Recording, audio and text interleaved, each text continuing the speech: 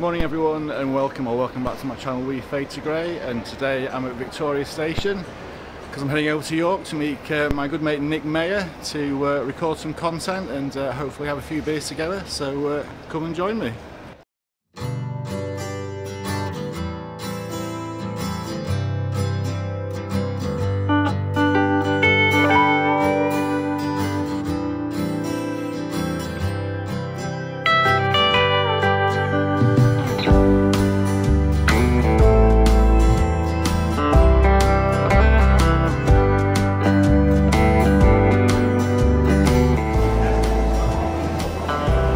Now then, Nick, lovely to meet you. How you doing? Good to meet you.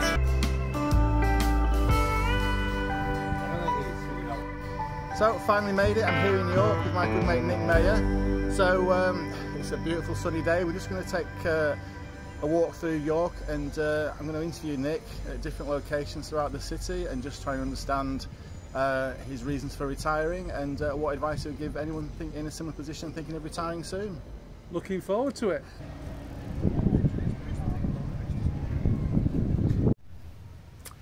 So Nick's YouTube channel focuses mainly on retirement, his decision to retire, and whether it's the right decision for you to retire. So what I'd more or less ask is, I think Nick, you retired at 45, was it? 44. 44, even younger. Yep. I mean, how can you retire at such a young age? Well, to be honest with you, it's very difficult to retire at 44, and I don't think many people can. I was in a fortunate position that I'd run a business, built a small business, and it was a saleable asset. And because that business was sold and I was able to cash in my shareholding, I was able to retire at 44. But for a lot of people, I think it's a dream, and it's probably fairly unrealistic. I think maybe 54 might be a more realistic number. I mean, I'm 56 now, and even though I've been out of work for several months, I would hesitate to call myself retired or even semi-retired, because I know that, you know, I do want to keep working, whatever that looks like. I'm not just ready for the traditional idea of what retirement is. So I think, you know, when you say to people, when people say they're retired or they're looking forward to retirement, I think very often we have an idea what that looks like. It's, you know, it's getting out of bed, you know, when you want, playing golf, going on holidays. Is that your idea of retirement, or is it a more specific definition? No, that's definitely not my view, and that is the view of a lot of people. They kind of imagine endless days playing golf, going on holiday, no more work, no more stress, and all that kind of thing. And that is retirement for a lot of people. I mean, I've got a 94-year-old uncle who retired when he was 63, and he hasn't done a day's work since. So that was his definition of retirement. But it wasn't my definition, and the reason for that was I had a bit of a role model in my dad, who he was in the police for the best part of 30 years, and he retired when he was 56, and he was retired from being a police officer. But he continued to work. A couple of days a week he worked for a local firm of solicitors as a police advisor. The rest of the time he played golf, he tended his allotment, he went on long holidays with my mum, but he still worked 2 days a week. But if you were to meet him in the pub and say, "Hey Tim, how are you getting on? Are you still in the police?" He'd say, "Oh no, I'm retired." Mm-hmm. Yeah, I think my father had a similar experience. He worked full time until he was 56, literally my age, and then he was made redundant from the council. That did actually happen, believe it or not. He was actually made redundant from the local council.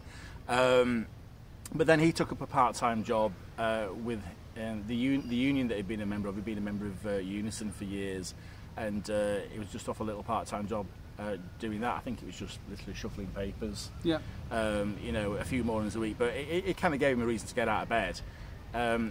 But I think like your father, my father definitely retired from something, and then it was a case of, you know, filling your time doing something that you either enjoy or that's going to provide, you know, a certain level of income. I think in your case, it was a decision that you wanted to specifically finish one part of your career, either to move on to something else or just have a break and maybe, you know, reassess where your life was at that point and think of something else, you know, to refocus on. Yeah, absolutely. I mean, that's a good point you made there about retiring from something. Yeah, yeah. So I felt like I'd retired from being a business owner. I'd owned a business, albeit a small business with 60, 70 people. It wasn't, you know, multinational, but it was full-time. It was 12, 14 hours a day. You know, sometimes it could be 7 days a week. And by the time I got into my early 40s, to be perfectly honest with you, John, I was burned out. I was a good, I'm just thinking, 3.5 stone heavier than I am now.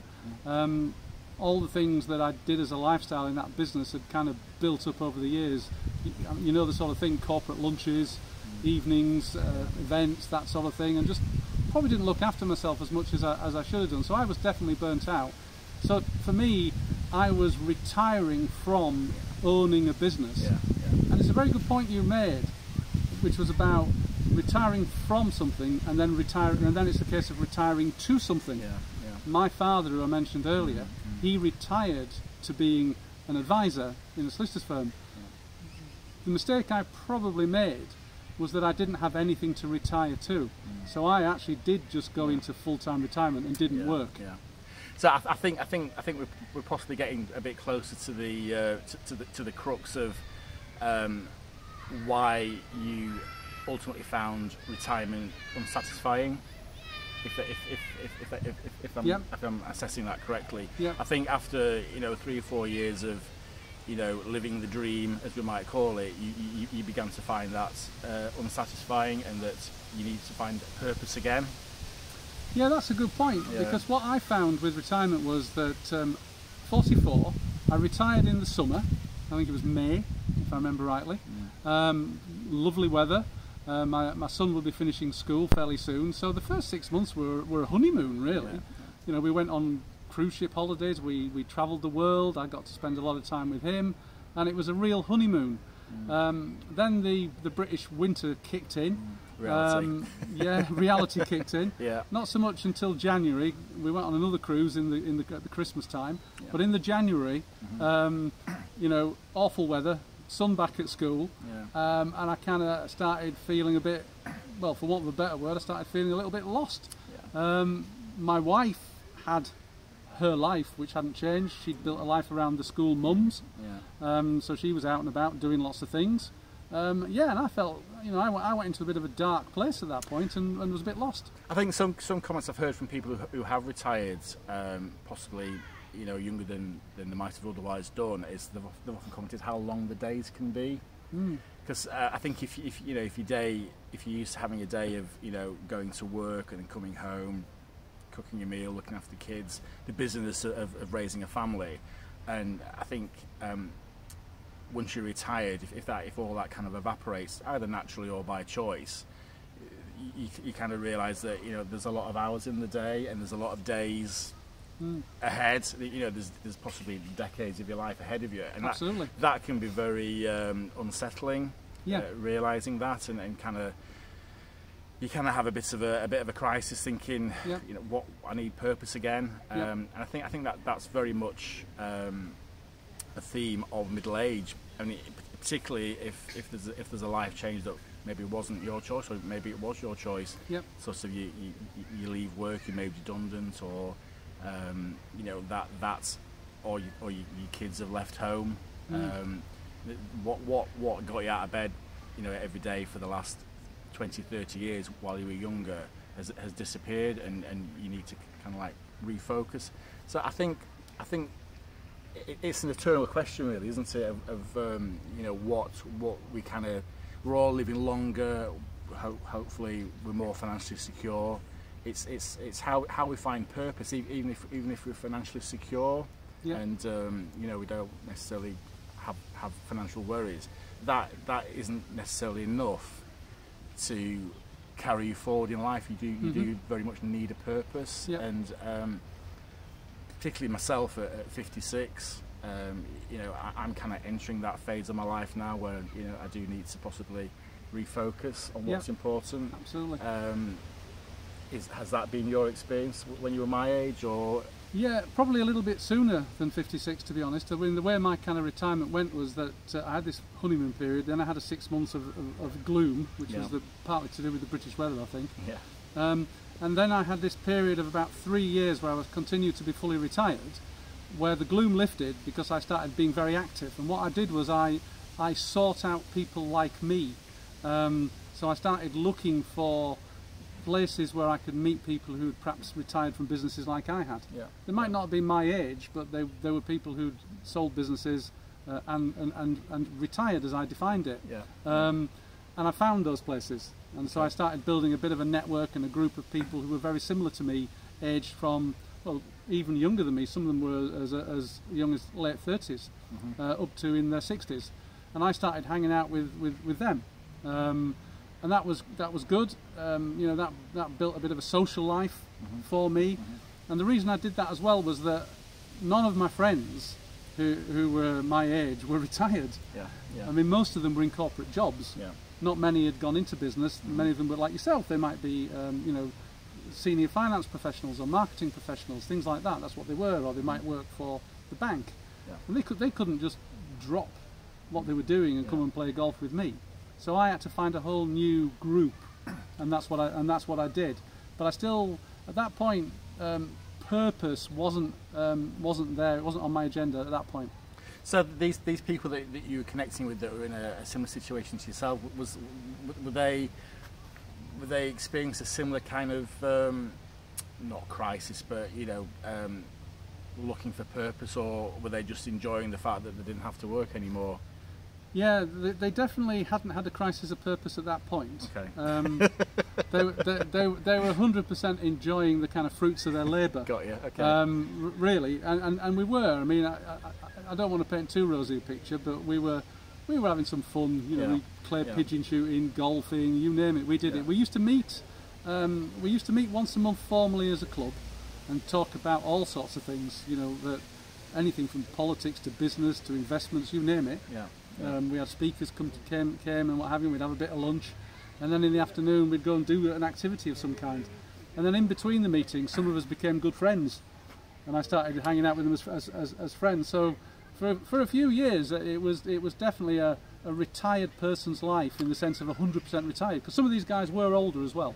Do you think that possibly below the surface of the clay pigeon shooting and the golfing and all the rest of it, there was some self-doubt in some of the people that you were with, or was that just not a thing at all as far as you were aware?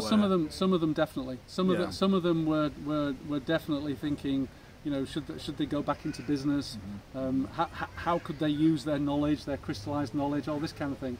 I wasn't one of them at that time, but I did pick up on it, and I did, you know, it did resonate with me, and I thought, well, there's a chance. And some of them had been retired longer than me, so I figured that there was going to come a point where I might start feeling the same as some of them.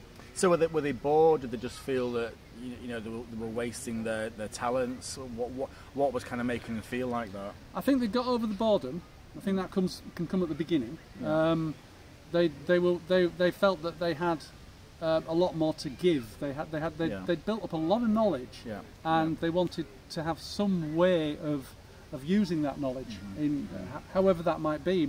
Some of them maybe to help people, others just, you know, fancied building more businesses or getting involved in building more businesses, but they wanted to use what they'd learned and not let it just disappear and drift. I think I've always been a big believer that, you know, leisure has to be earned to enjoy it. Now, I'm not saying that, you know, you and your friends hadn't earned your leisure. You clearly had, but I think there comes a point where, you know, if you're just going on another holiday for the sake of filling the time, it's kind of not as satisfying as if it's kind of like the main holiday of the year, that type of thing. You know what I'm saying? 100%. Yeah, absolutely, definitely. I would agree with that. I think one of the challenges, particularly of these people, were people who'd owned businesses, is that they'd made sacrifices which meant they didn't really get much holiday at all. So they went from a scenario where they were like all in on their business. I certainly was. They might squeeze a couple of weeks in somewhere, but carry on working whilst they were on holiday, and that was very much me. So it was like the blocks were off, so to speak, and they could really start, you know, enjoying themselves. So they definitely felt like they'd earned it, and it was kind of like their time, and they'd put off the family holidays to build a business and invest in the business, and that, a lot of sacrifices. And it was now payback time. They were well aware that they were fortunate to have, you know, achieved that. A lot of them had seized opportunities, but a lot of sacrifices have been made and a lot of risks taken that could have resulted in them losing everything. So now it was the time for them to maybe just enjoy themselves, but not work being the thing that facilitated that.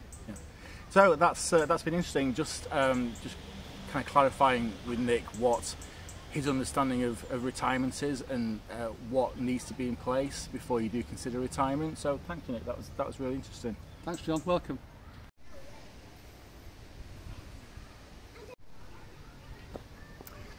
So I think what we've established so far, then, Nick, is that it's a significant. If you do choose to retire, it's going to be a significant life event that triggers that.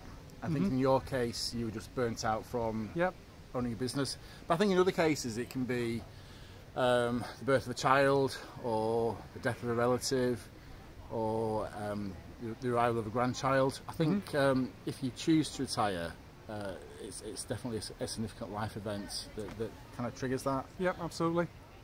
I would agree with that. I think in my case, I got a few life events all kind of significantly linking together, which is that my father had died the year before. I was burnt out, and so my health was starting to suffer. And I was also conscious that I had a child who was only 6 at the time, a child that had been, quite hard to get, to be honest. My wife and I had been married 13 years before we had him, and we didn't think we were ever going to have a kid, and then suddenly we had one. So I had a few things coming together which gave me I call it the kick up the arse moments to actually do something about it, to change my life and try and get on a different path.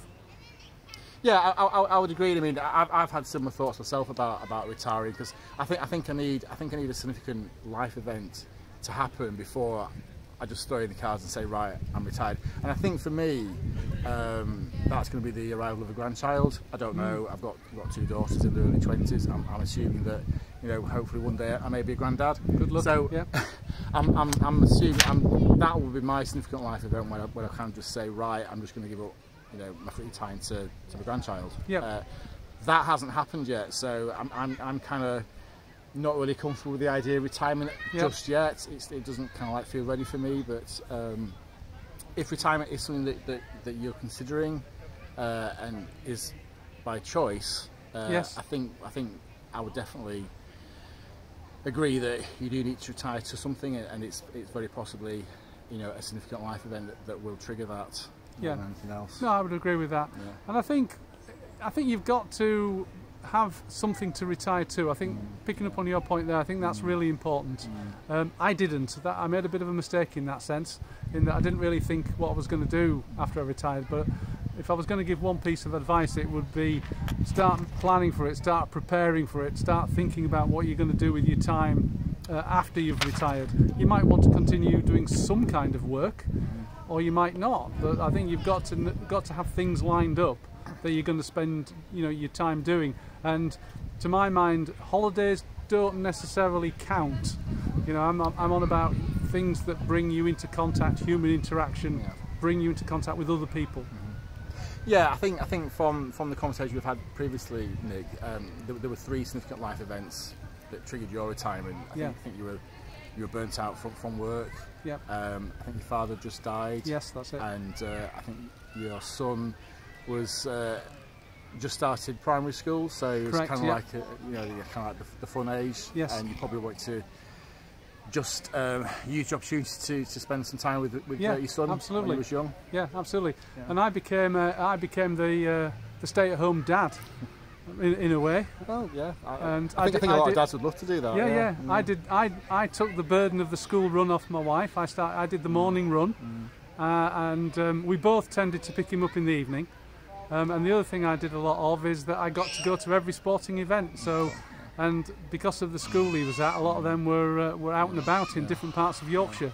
So I went to every cricket match, every rugby match, and that was great. And I couldn't do that before. Too busy. And your son would have really appreciated that as well. Absolutely. It's important for the kids to see the parents, attending these events. So so that's really interesting, Nick. So thank you. So I think the takeaway from that then is that if you're fortunate to be in a position to choose to retire, you have to firstly retire to something, and more often than not, it will be a significant life event Yeah. that triggers that retirement. Yeah, I would say that, definitely. Yeah. Cut. So are you from the York area then, Nick? Or Yeah, my grandparents lived in York, and my mum was brought up in York. My dad was actually Irish. He came over from Ireland when he was 17, came to live with his uncle Sam in York. But I was actually born in Harrogate, which is nearby, and I'd always lived in the area, Wetherby. So whenever people ask, I usually say I'm from Leeds. Right, got you. Because I born in Wetherby, really. Just easier, isn't it? Yeah, went to Wetherby High School, all that kind of stuff. So I'd always considered myself a Leeds lad, but I've got a strong connection with York. well, yeah, you've found your feet now. It's lovely, fantastic city, it's York, gorgeous. Beautiful.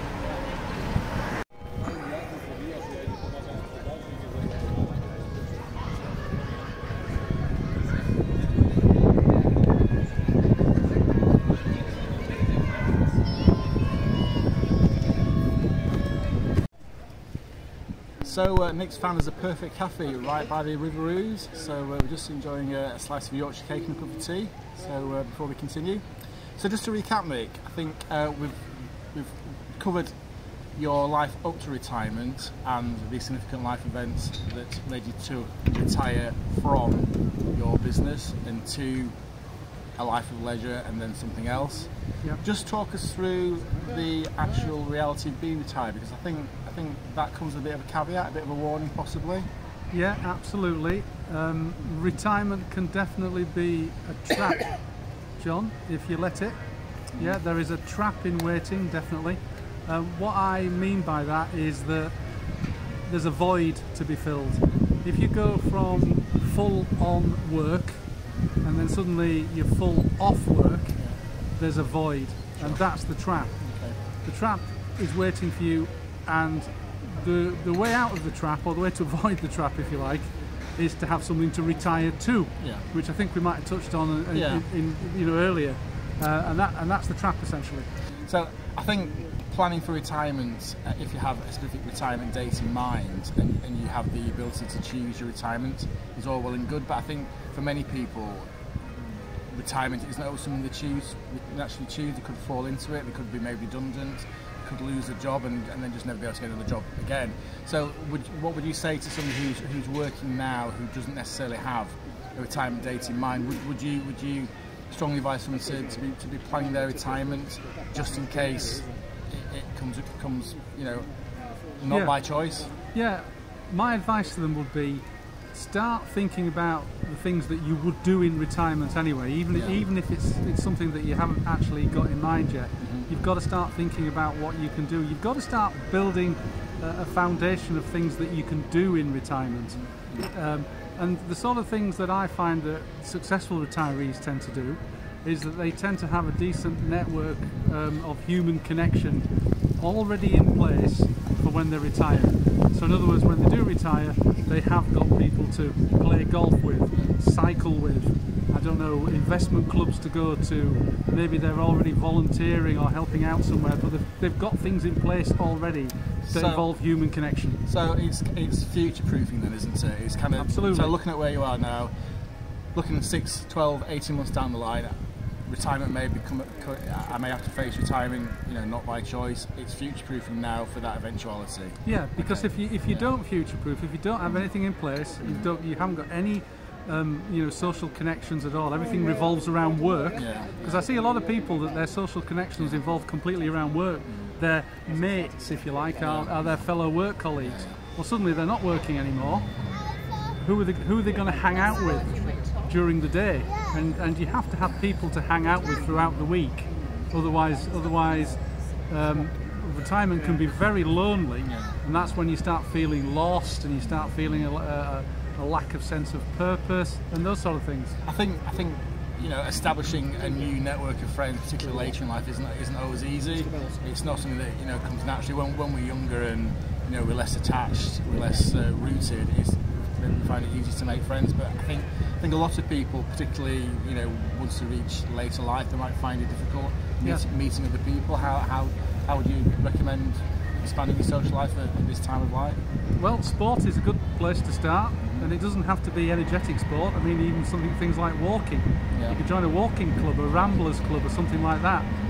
If you are a bit more energetic, then you've got this river behind us. There's a rowing club just here. The other day I came walking down here, and I noticed that there were a lot of older people, and by older I say they must have been 70s and above, and they were all together taking boats out on here rowing. So there must have been a rowing club for the over 70s or something, I don't know. So sport's a good place to start. Yeah. So again, I think it goes back to the repurposing your life, and the social connections can help give you purpose later in life. Absolutely. Which material wealth won't necessarily give you. It's the social connections. Social connections, human connection is the most important thing that you have lined up for your retirement. Thank you, Nick. I think there's some good advice there to future-proof for your future retirement, whether it's a retirement that you're planning now or maybe it's a few years away, but it's something to consider, and to get that purpose in life sorted before you retire. Yep, thanks, John.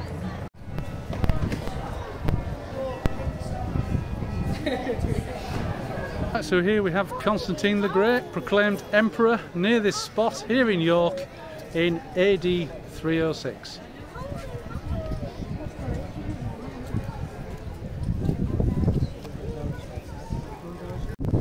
Right, so my day with Nick in York is nearly over. So we've had a good chat about the pitfalls of retirement, what you need to do to prepare for retirement, and also finding purpose later in life. So Nick, just to summarise, what would your key steps be for the ideal retirement? The ideal retirement, I think there's one or two steps. Step number one, you must have something to retire to.